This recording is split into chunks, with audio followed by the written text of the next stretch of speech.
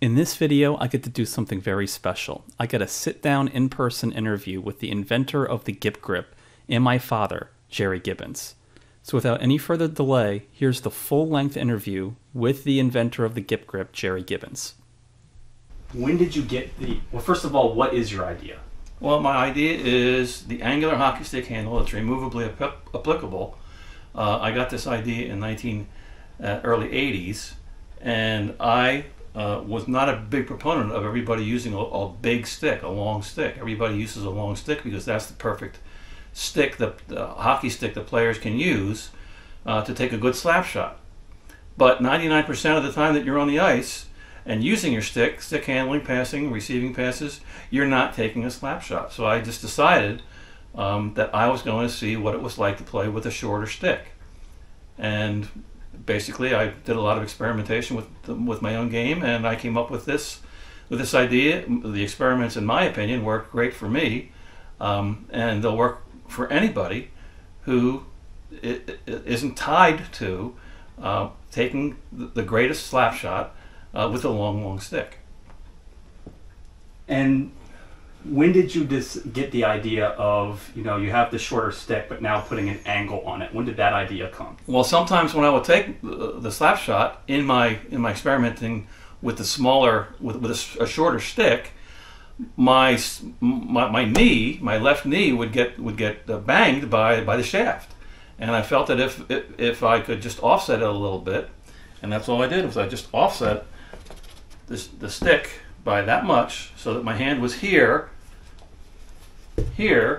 instead of here, the shaft of the stick would be just a little bit higher, and that worked. But I found that in a course of a follow-through, you now have a mechanical advantage lever up here by allowing yourself to twist the stick from the shaft side. Usually the upper hand of your hand just goes along for the ride. But if you can add a torque to the blade, then you can get the puck to spin off like a howitzer. And it just jumps off the stick.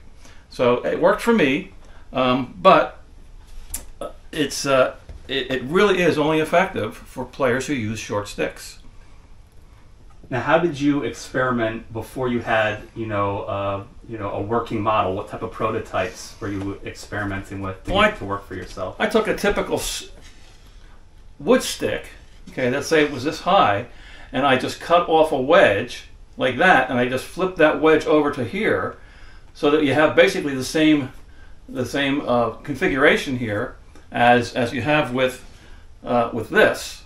Except that it wasn't rigid. It was held together by wood screws, and it was fragile, and it wouldn't work that way. So I decided that the best way to do it would be to have a socket which was dimensionally designed to fit the typical wood hockey sticks of the day, and even the aluminum hockey sticks of the day, which every one of them was supplied with a wood plug so that you could either wrap tape around it or whatever, and you'd still have a place for the removable hockey stick handle, angular hockey stick handle, to fit on there securely.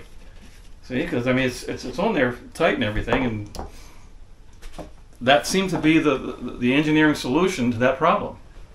And when did you decide that this could be a commercial idea, something that you could do and go into business? Well, at the time I was working in Washington, D.C. in the early 80s, and I had a couple of my friends go visit the patent office itself. And we went down and looked for things in the toys and games department, and we found all kinds of things. I mean, we spent at least 4 or 5 days through our lunch breaks going through the stacks in the U.S. Patent and Trademark Office, and we saw all kinds of crazy things. The one that most closely looked like what I had was on a hammer, but that was a handle that was designed right into the construction of the handle, not a removably applicable handle. And also there was a golf club, a putter that had a kind of a joint right here that would allow this thing to swing out like that, swing. So it wasn't rigid. It was not even similar, except for the fact that, you know, golfers try every stupid little thing. And with this little hinge right here, it allows somebody to putt without ever moving your hand from the side of your body. Again, not really what I was going for here, and consequently, in 1980, I think it was 1989, my patent application that I put in was approved, and then it was duplicated. I sent a duplicate copy to Canada, and that was also approved. Okay, so now you have the idea. How do you go about finding a way to produce it and the materials and looking for it and finding? Is it a manufacturer? Did you own the building yourself? How did you go about that? No, I back in those days there wasn't an internet, so I went to the library and I did a little research on who actually does injection molding. Injection molding, in my opinion, was probably the best way to come up with a new device like this. And I made an appointment with the man. His name was Mr. Wilkes. He owned Wilkes Precision Instrument Corporation up in I think it was in Rockville. Anyway, I visited his factory, and I told him what I wanted. I gave him the designs, the drawings, and the first mold that he came up with, I had a mistake on it. It had the wrong angle. It was off by about, it must have been 15 or 20 degrees, but it basically made the thing almost like this, okay? Almost at a 90-degree, and it was horrible. So we had to scrap that. It cost me a few $1,000s, but we had to get it right, because we had to get it right from the start.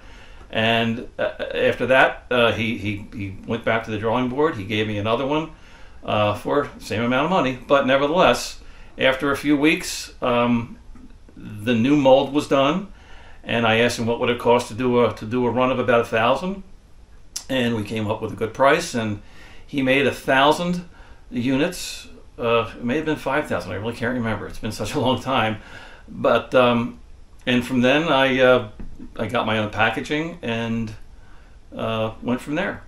So talk about how you now have a product and how you try to market it and try to sell it. Actually, before you get into that, talk about the costs in finding this guy and setting it up, and the decision to actually go forward. Yes, I'm going to take the risk and go forward. Well, I got a couple of backers. What I did was I basically sold about 48% of the company to my two backers, for whom I'm forever grateful, because they helped me get to the end of my dream. Nevertheless,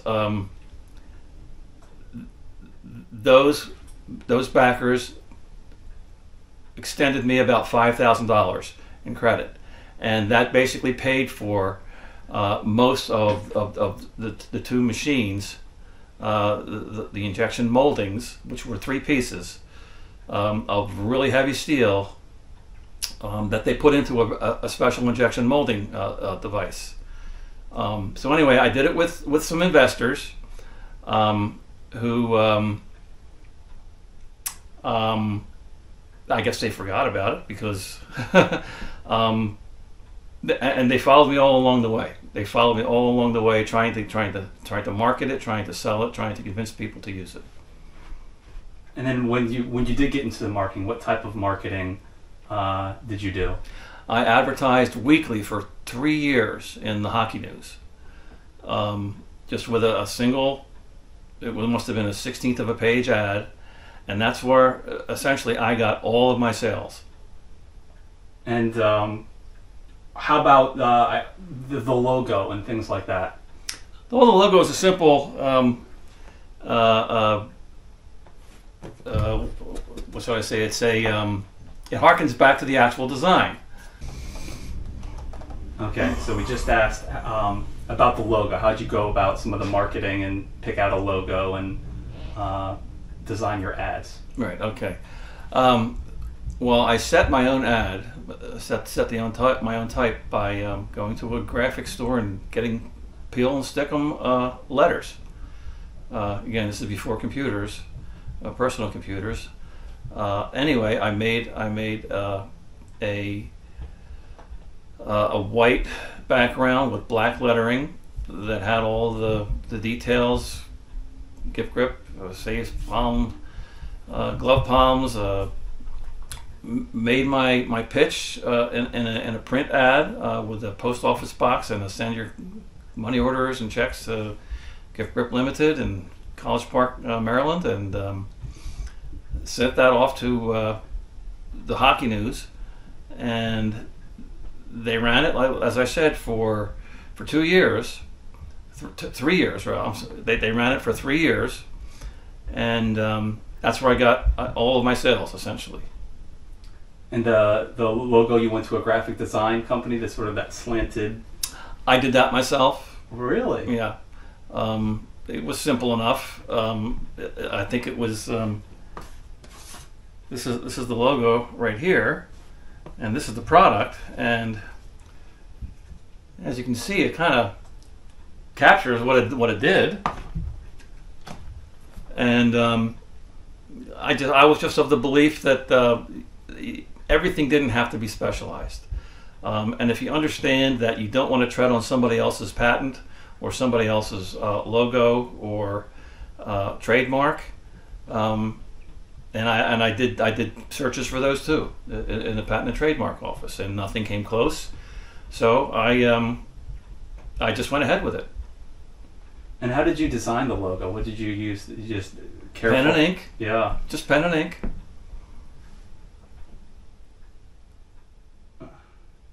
Did you do any testing aside from your personal? Was there any other type of testing? Did you give it to any other people to try it out? I gave it to a lot of my hockey teammates, amateurs down here in America, where it really didn't get, how you would say it, an industrial test. It's just a bunch of guys playing, a bunch of kids in the Northeast playing street hockey, and I gave one or two to some professionals down here. For example, Brian Erickson was a right wing for the Washington Capitals, who was rehabbing a broken thumb, and I saw him. I spotted him in the stands one time during a game where he wasn't playing, and he was sitting there with his wife and their newborn child, and who incidentally was born the same day you were. Anyway, I gave one to Brian, and hopefully it would help him in either his rehab. That could be another selling point. You know, would help you with rehabbing broken fingers or thumbs or whatever. But Brian also used a very large stick, so it doesn't really surprise me that he didn't take to it, because after all, he's a professional, and professionals are very personal about their sticks. Did you get any other feedback from any other professionals, or hear of any other professionals that may have used it? Yes, I did. I talked to Bobby Clark. Bobby Clark was doubtful. I talked to Gordie Howe. Gordie Howe was dismissive. And, you know, that's just the way it was. Professionals, I sent a box of the handles to every NHL team in the league at the time. There must have been 24 or 28 teams in the league. Half of the cities in Canada sent them back because they didn't clear customs. But for a few of the cities, they did. What they did do with them, I don't know. I don't know. I didn't hear anything back from them, and it is what it is.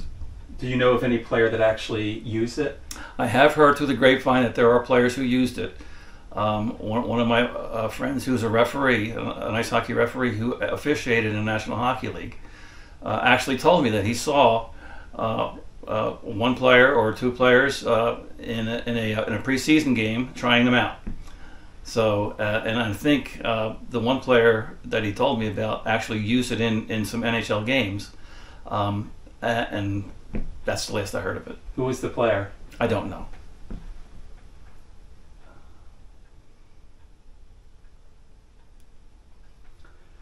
How did you sell them? In bulk, or did you sell them one at a time?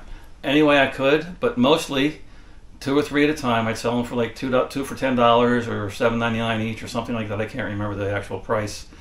And I can't remember, but I think there were a couple of places.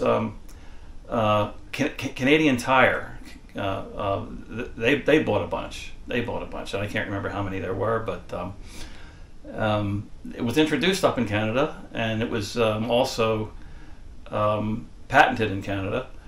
So it had a fair distribution and exposure. But again, what I didn't make clear, and what I think, this really is a vertical market in a vertical market. You know, once players get wedded to their long stick where they can take a good hard slap shot, that's the game. That's the stick that they build their game around. And I was kind of opposite. I was like, I don't think a slap shot is that big a part in the game, and only players who use short sticks, I think, would be the ones who would benefit the most. And you really don't lose much on the slap shot by having that much a shorter stick. How successful was it? Were you able to get your money back? Yeah, I was able to get all of my investment back, and some even from my other investors who were in it, and they knew that they could lose it all, but it wasn't really that much money. I received a total, like I said, about $5,000 in total from those two investors, but they do have my undying gratitude. Do you still sell them at all today? I don't. No. I ran out of my my run. I could make them at the drop of a phone call. You know, all I have to do is call up the company again and have them run off another 10,000 or so, and that could happen tomorrow. Gotcha. When did the patent run out? Let me see. It was approved in 1989, I believe, in 1989. So 17 years after that would be 2006 or 7, something like that. So 17 years after that. And then after your patent run out, have you seen knockoffs come on? Yeah, I've seen knockoffs from, I can't remember, was it the Warrior? Mostly companies that make street hockey equipment. To call them knockoffs, I wouldn't offend them by saying that what they made were knockoffs. True, they used a fundamental aspect of my patent. They didn't do it until it expired, and at the same time, their products are different in design. I don't think that they would have been able to survive a patent challenge back when my patent was still in force. But I'm going to give them their due credit. They waited, for the most part, until my patent expired, and now they made their own, and I'm sure that it's not making them millions of dollars. So it is what it is. Looking back, is there anything that you would have done differently with the launch of the product and moving it? Yeah, looking back, there was an opportunity for me to buy the name of a company, of a hockey stick company that went out of business at that time. It was called the Northland company, and all their sticks were named Northland. If I could have bought that trademark and used that as a launching point for my own, not just the single device, but for my own line of hockey sticks, period, broadly, it might have had a better chance of surviving and being a real success. Yeah, Northland's a big name. How much were they asking for the name? I never contacted them to even broach the subject, but it crossed my mind, and I didn't have money. I had sold enough of the company to my other investors that I there wasn't much meat left on the bone for me to try to make a fair offer. Any other final things that you wanted to say about the product? Anything that you wanted people to know about it? Well, I'm still using it. Some players in my league that I play in, they're using it. In fact, one of the players recently, he was playing against my team, and he scored a goal on a loose puck that I was competing with him for, and he scored the goal, and I was kicking myself for not being able to get there soon enough. And he said, "Hey Jerry, look," and he showed me that he was using his stick with my handle on it, and I'm like, "Oh, Bob, what's his name? His name is I can't remember his name, but he was just not lording it over, but saying how ironic it was that he beat me with my own stick."